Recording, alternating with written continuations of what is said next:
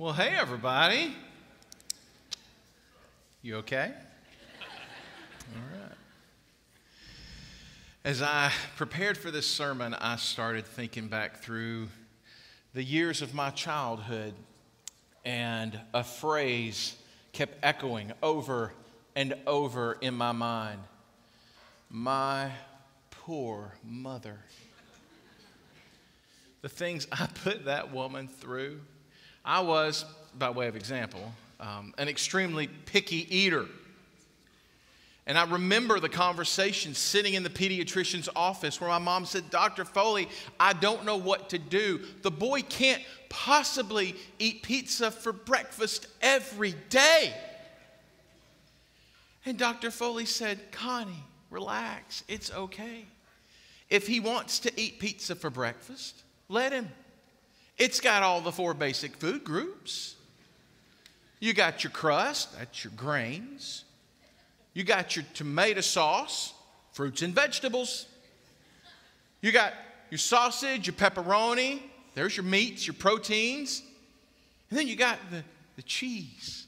Oh, the cheese. There's your dairy. And I remember thinking back on it now.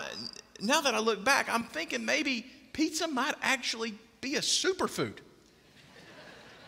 You think? I didn't know what that was back then.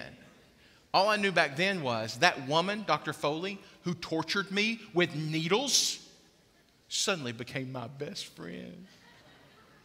Because I then, just like now, love pizza. Now you may say, Brandon, that's a little silly. You don't love pizza. You have a fond affection for pizza, maybe a little too much, but you don't love pizza. To which I would say to you, yeah, I kind of do. But I get your point. Like, we throw that word around, love, a lot, don't we? In our culture, we look back even in the Bible, the Greeks had different words for love. We see words like phileo, right, which is like a brotherly love. We know from other Greek literature about eros, a romantic love. Agape love, the love that God has for us, the love that we show back for Him. None of those are really how I love pizza. I get that. Unless, of course, you let pizza stand for something else in your life. Something for which you have an unhealthy but faithful affection for, and to which you run anytime those other areas of love let you down. You go to those faithful affections because they won't let you down until they do. Because they can't possibly bear the weight we're trying to put on them. They can't give us what we're asking for. And so we just become this cliche. We're like an old country song, looking for love in all the wrong places. And we lay awake at night and we wonder, am I really loved? But we will not find the answer to that question. We will not find true, real, lasting love until we understand what love really is and who love really is. So stand with me, if you would, in honor of the reading of God's Word, and turn to 1 John. This is the second week in our 1 John series that Jay introduced last week. Go ahead and turn to chapter 4. And we will read just one verse from that. It's already on the screen. You probably read it 3 times already, but it's good exercise to help your Bible drill skills to turn there.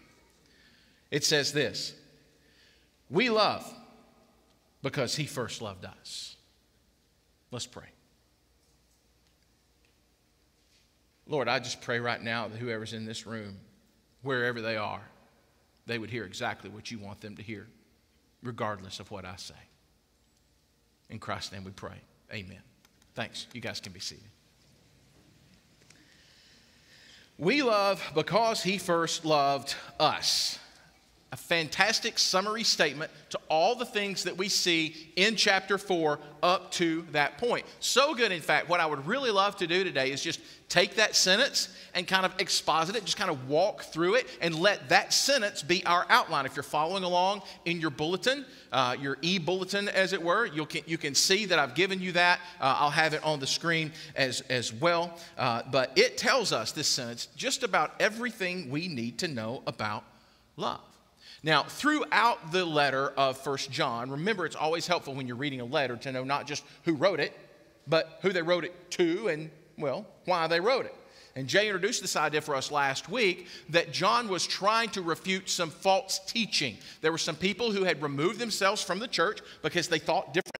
Okay, now they're trying to send people back into the church to try to influence opinion. And what they're trying to teach is heresy. They left the church denying the actual humanity of Jesus Christ. You know, they were fine with the fully God part, but the fully human part they just weren't on board with. Okay, they were denying the idea of sin as something that was effective, and therefore denying the need for obedience. And they were honestly just kind of being jerks. They weren't loving the people in the church. And so we see all of these things in John's response. He says a lot about Jesus in the flesh. He says a lot about sin versus obedience as a fruit of our saving faith in Jesus Christ. And he offers his readers a reassurance. No matter what you hear, you know the gospel. You know Christ. You are saved. Last week. But he also offers a reassurance in yet another way, another proof of genuine and saving faith, and that is love. And so that's where we're going to be today. So look back at this verse. We're going to take it kind of slow as we break it apart, but look at 4:19 one more time. Let's read it, okay? Stop right there. Is that too slow? Somebody's like, we're going to be here forever. Who is the we? Now, this is how I love to read my Bible, especially in the epistles, this fancy word for letters, right? So especially in the letters, I like to take it, and I'll just take a word for granted. I want to know, what's that word there? What is it there? What do you say? What's that word there? What's that? Oh, that's the therefore. Yeah, forget that. That's a bad illustration. All right. What I like to do is I like to take that word, and I want to see what it means. And so when I see the word we, well, who's we? Is he talking about the church? Like he's talking about believers? Or is he talking about all mankind? We love. Because, all mankind knows how to love, don't they? We're made in the image of God. Everybody is. And we just got through reading, if you were reading the letter, in chapter 3, where John says that God is love. Humans get it. Or do we? But the problem is that image of God is broken. We have the ability to give love. We have the ability to receive love. That's an attribute of God. But we can't do it correctly because what we see as love is a shadow of what love really is. Even our real relationships, our deep relationships, we're not seeing them exactly the way Christ images them. We can only see that for what it is in the context of our relationship with Him. So remember the context of the letter that I just told you about, John refuting these false teachings. So it makes sense that he would say, we love, because he's drawing a distinction between his church, the people in his church, and the false teachers. So we versus the heretics that think they understand, we really do. Because in verse 8, he just got through saying, whoever loves has been born of God and knows God. So that's we, that's us. We're the children of God. Can you think of a place in Scripture where Jesus kind of gave us a directive about the best way to love? What about love the Lord your God with all your heart, with all your soul, and with all your mind? This is the greatest and most important command, he said. And then he followed up and said the second is like it. Love your neighbor as yourself. So that's us. We are the we there, and that's our standard. That's where it begins. That's where it ends. So there's we. You guys good with that? Can we move on to the next word?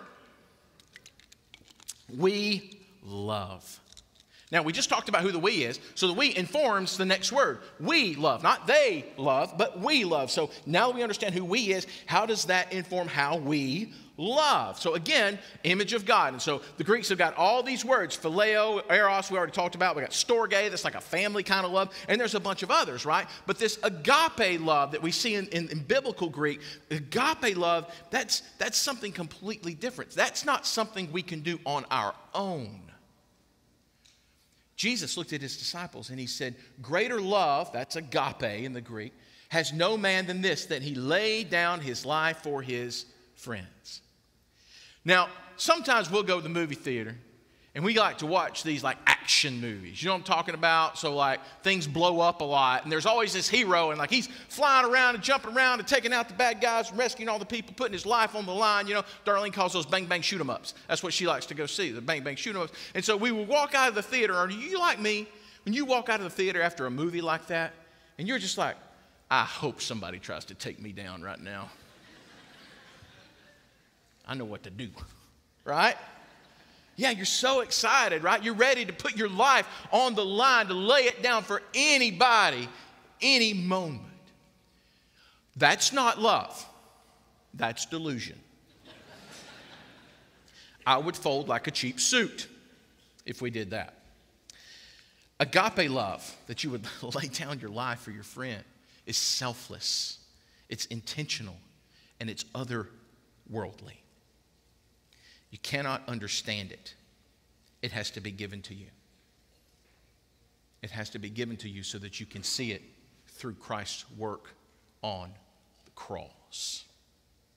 At best, our human love, the way we understand it, is still a shadow. The love for our spouse, the love for a best friend, the love for our kids. I was playing a board game once with my daughters when they were little, and I brought a picture just so you could see kind of the ages they were. Mackenzie was about 8 at the time, and Mackenzie was starting to get really good at the board games. You know what I mean? Like a little too good. Like I need to take her down a notch. You know what I mean? So we're playing this game, Sorry. Do you remember that game? Yeah. You realize what the subtitle of that game is? The Game of Sweet Revenge. Why do we even play this with our children? So I'm playing this game, and it's that moment, and she's doing great, blowing us all away. But there's that moment when I roll this certain thing, and I could take this marble and move it over here, or I could take this marble and land on her, send her all the way back home. Wee. Right? Don't you think I did it in a heartbeat? I took that little overachiever, and I sent her home faster than you can say, tough love, baby. About 3 minutes later, I had another similar opportunity with Riley Grace. Sweet little 4-year-old Riley Grace with those big brown eyes that looked at me and that lip that started to quiver. Because what is he going to do? Now, I've never been accused of being a stoic. I'm actually kind of more like a marshmallow. So I caved in the moment. I said, honey, don't worry. Daddy wouldn't do that to his little girl. Y'all know what's coming now, don't you? I looked over, and Mackenzie's big blue eyes were brimming with tears. And her lip starts to quiver, and she said, but I'm your little girl too. Why couldn't we just play Candyland? Because I spent all night in the molasses swamp. I'm just telling you right now. It was a horrible experience. And that's human love at its best. That's a father playing games with his daughters and making memories. Memories that won't ever go away. But imagine human love at its worst, when we are fallen people loving others in fallen ways. And what do we do with that? We try to impose that on God. No, I've seen the way you Christians love. It's not for me, but thanks. Or maybe somebody in your life has deemed you unworthy, unlovable. And you figure if they think that, God probably does too. You're too broken. You're too ugly. You're so unlovable that there is no one that can love you, not even God. Dane Ortlund, in his book Gentle and Lowly, says this: every human friend has a limit. If we offend enough, if a relationship gets damaged enough, if we betray enough times, we're cast out and the walls go up. With Christ, our sins and weaknesses are the very resume items that qualify us to approach Him. Did you hear that? Our brokenness, that makes us lovable to Christ.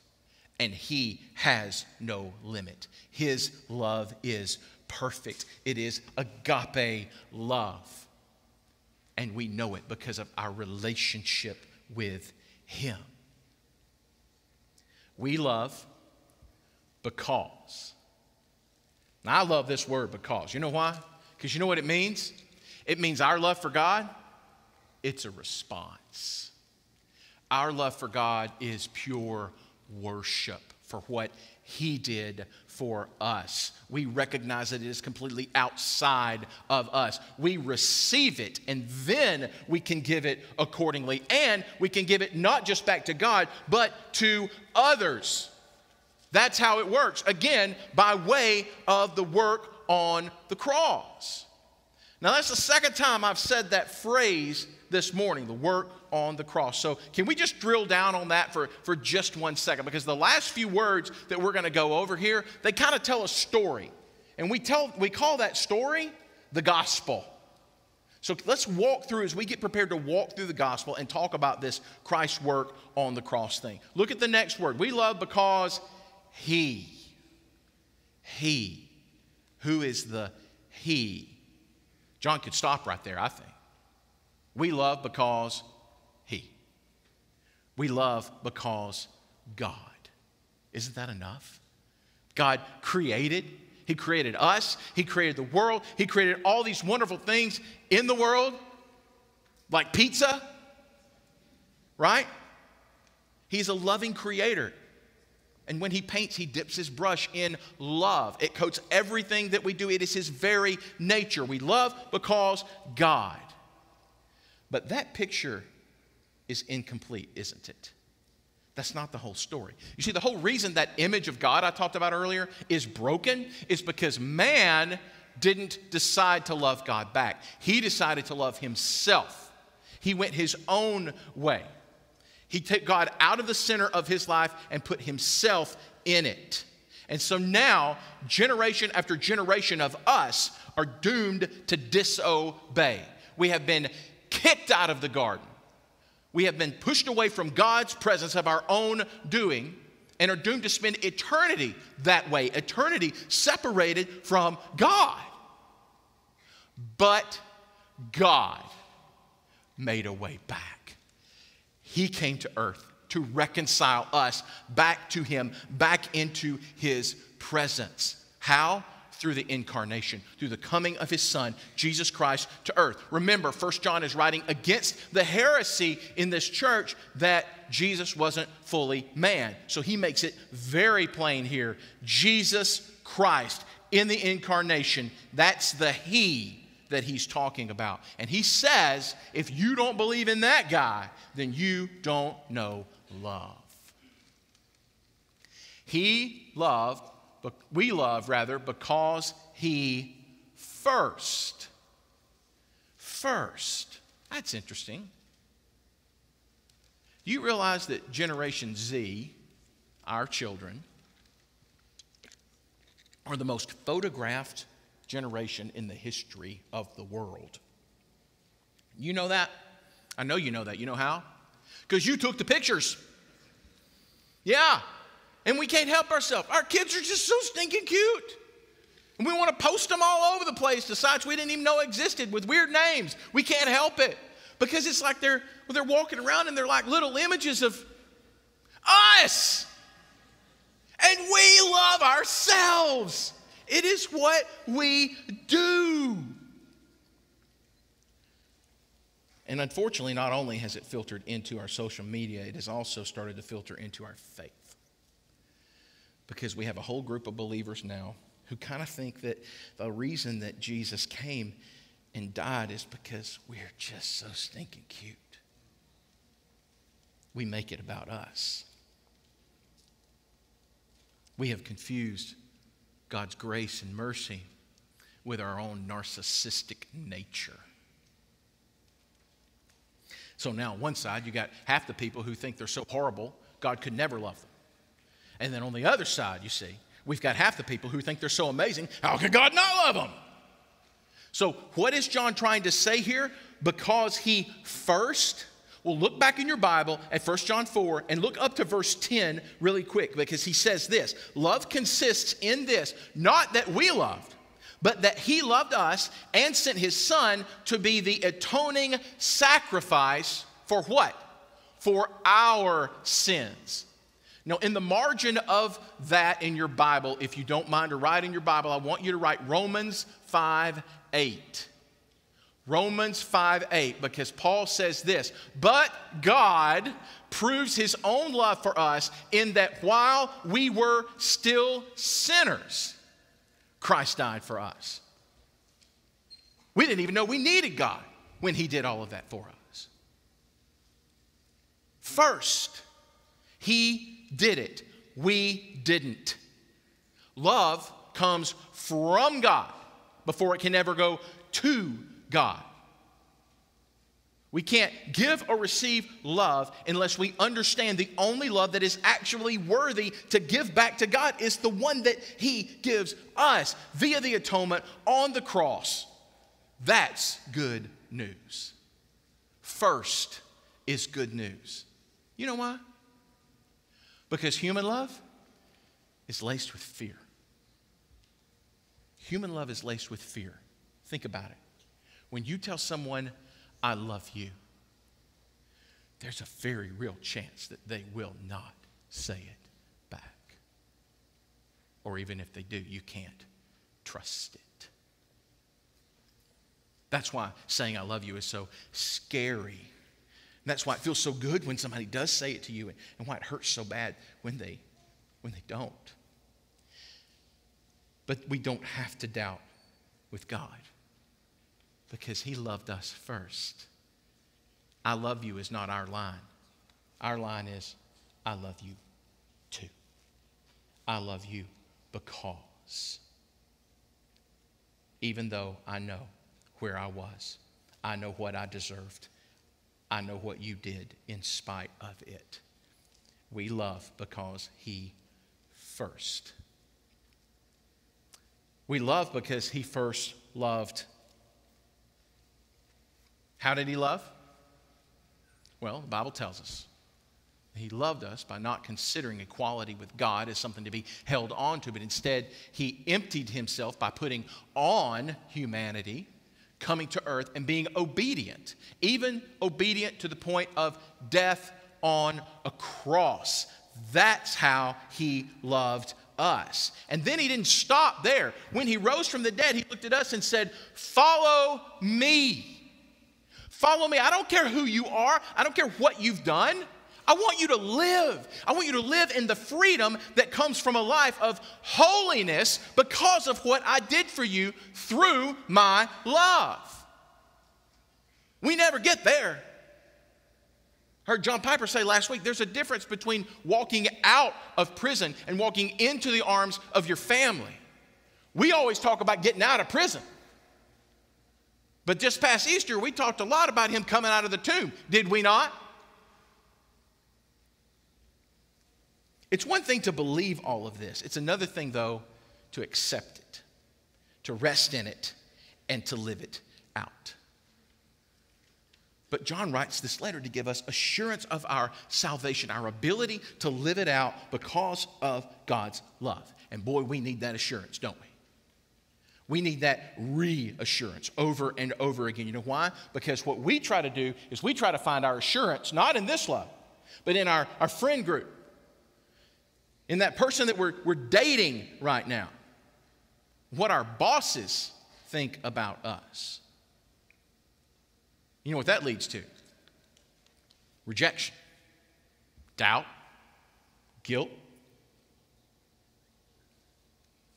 And so we turn to those familiar affections again, those fake loves, counterfeit cures for our broken hearts.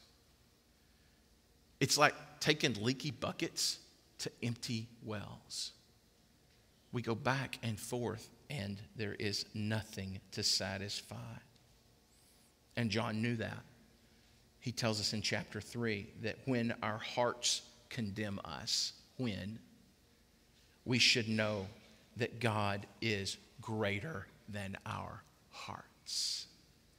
God is greater than our hearts because He knows everything.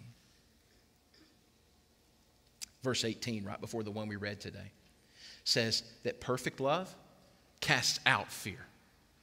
Perfect love casts out fear. What kind of fear are we talking about? Well, obviously, if we're talking about salvation, there's fear of condemnation. If you have that kind of perfect love, not the kind of love that the heretics are over here talking about, but this kind of salvific love, you have no fear of condemnation. So why do we keep living in fear? Why do we keep loving in fear? Fear of rejection, fear of failure, fear that we're not enough, that we're not loved.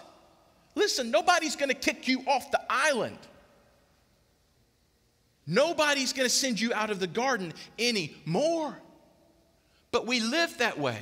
We live like we're wandering in the land of Nod, full of fear. But God calls you back in because of His love. Peter was having a really bad day. Here's the leader, ostensibly, of the disciples,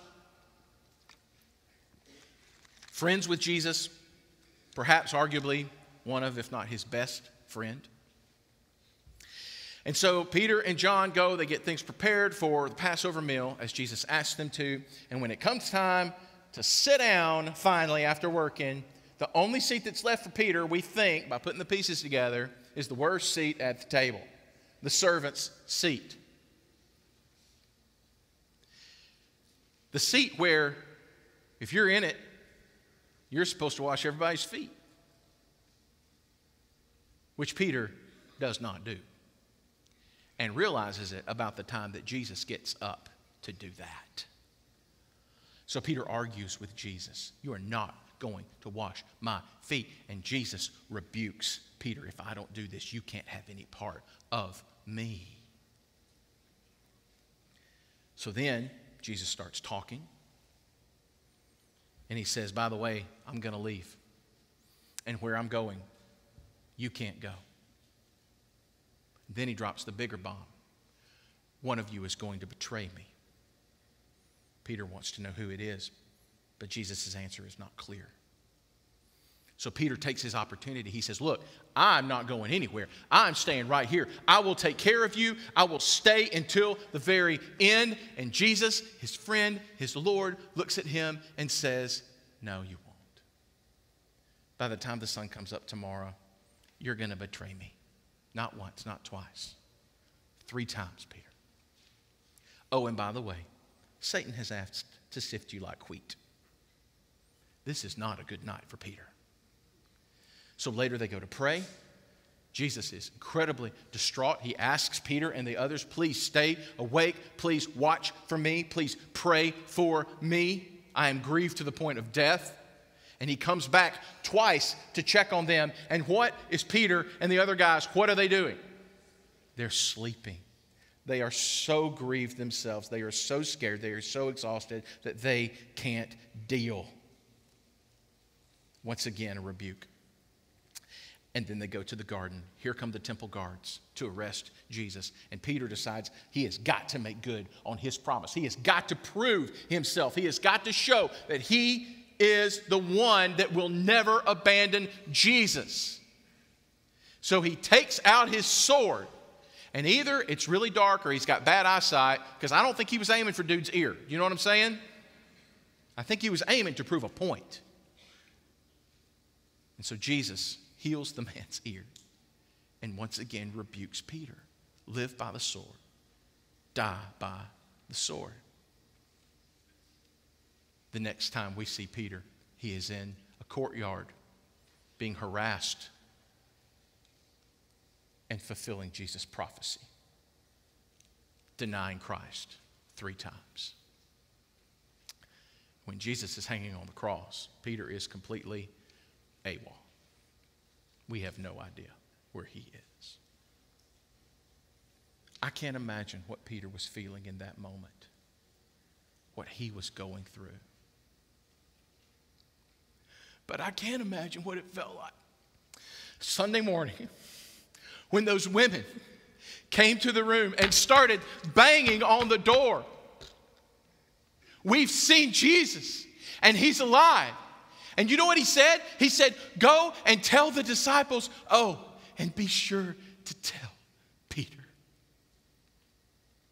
Because he needs to know it's okay. It's okay. I'm alive. There is hope. God will not give up on us. He will not consult our past to determine our future. He loves in a way that we cannot without him. And he loves not because we deserve it, but he actually loves because we don't. Once again, gentle and lowly. Jesus does not love like us. We love until we are betrayed. Jesus continued to the cross despite betrayal.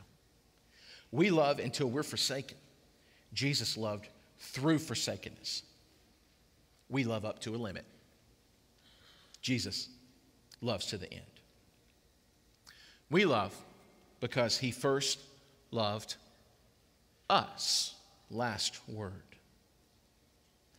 Later, Peter would find Jesus on a beach, and he would have breakfast with him.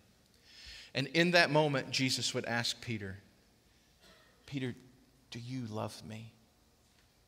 And Peter would say, yes.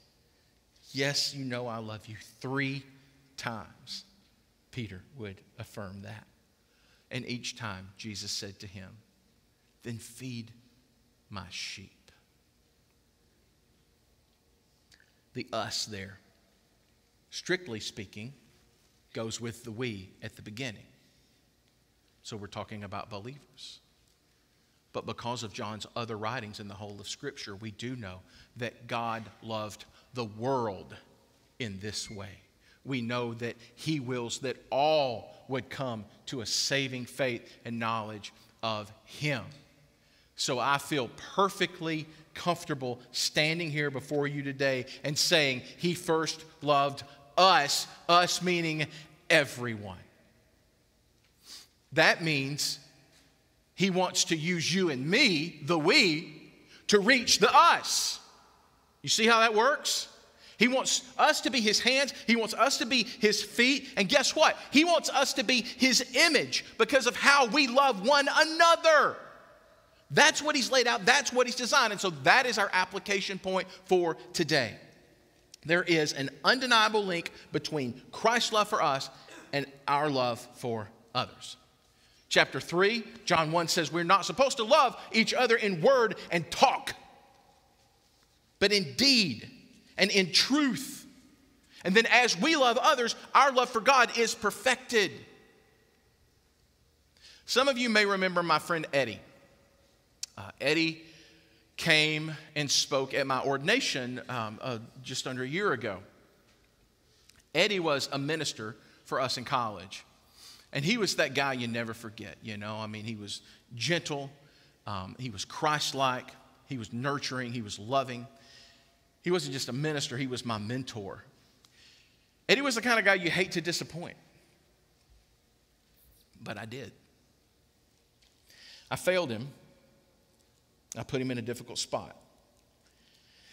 And he had to come to me and he had to let me know. He was not unkind about it, but I was crushed because I had let Eddie down. And I had all day to think about it because that night we had another event and we were there and we were all worshiping. And I looked up and I saw Eddie across the room, and he was walking toward me. And in front of everybody, he walked up and he put his arms around me and he said, "I love you, and I'm sorry." "You're sorry? I'm the one that was wrong." And he's the one holding me. That's how we love people. Love walks across a crowded room, no matter what's happening, no matter what's going on, and wraps its arms around the guy who is desperate for your love, desperate for your forgiveness, desperate for your acceptance, even though he's the one that's wrong. Why? Why is it you that's supposed to do that? Because that's what Jesus did for you. That's how he gives his love to you. That's how he wants you to use that love to love others. And how? 1 Corinthians 13 is pretty helpful. Got some good takeaways. Love is patient. Love is kind. Love does not envy. It is not boastful. It's not arrogant. It's not rude. It's not self-seeking. It's not irritable. It does not keep a record of wrongs. Love finds no joy in unrighteousness, but rejoices in the truth. And it bears all things. It believes all things. It hopes all things. And it endures all things. If you keep reading in 1 Corinthians 13, it says near the end, now these three remain: faith, hope, and love. But the greatest of these is love. Why? Well, it could be because when I was a child, I thought like a child, and I reasoned like a child. I loved pizza, and I loved my mama, and that's all I needed to know. But now as a man, I see a bigger picture. I see how people have failed us. I have failed others. I see our struggles. I see when things happen to us. Sometimes really bad things happen to us. And that's why we have faith. That's why we have hope. Because faith and hope show our trust in God's control over our future. Got it? Faith and hope show our trust in God's control over our future.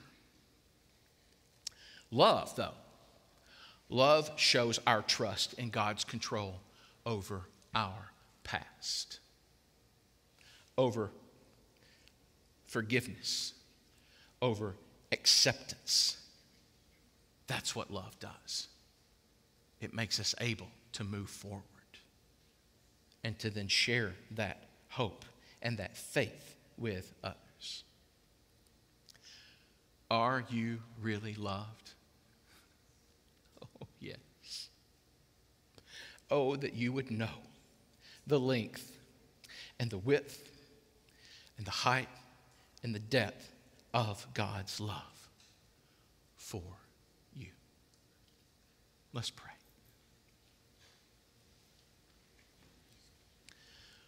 We, Lord, rarely stop long enough to really pray, to really commune with you, to really talk with you. And when we do, we're bombarded with all kinds of things we're supposed to do, things we're worried about, ways we've been hurt, ways we've hurt people. And it all just bangs in there like bumper cars, and we don't want to deal with it, and we can't concentrate, and so let's try this another time. But those are the very things you want us to bring to you. So here in this moment, if there is someone in this room that has never felt your love, that has decided that some facsimile they saw somewhere, some imperfect human love, stands for you instead of what we see in the Scripture, break through that, Lord. Reveal yourself. to them. Save them. If there is someone here, Lord, who is back, who has made it back to the garden, you have drawn them, they have believed in you, and they're still living and loving in fear, wandering in the land of Nod, chasing after some counterfeit cure for their broken heart. Break through that. Reveal yourself to them, because there is a world waiting for them to share your love. Church, however you need to respond to the Lord today, use these next few minutes in the still and the quiet and listen and respond. Let's pray.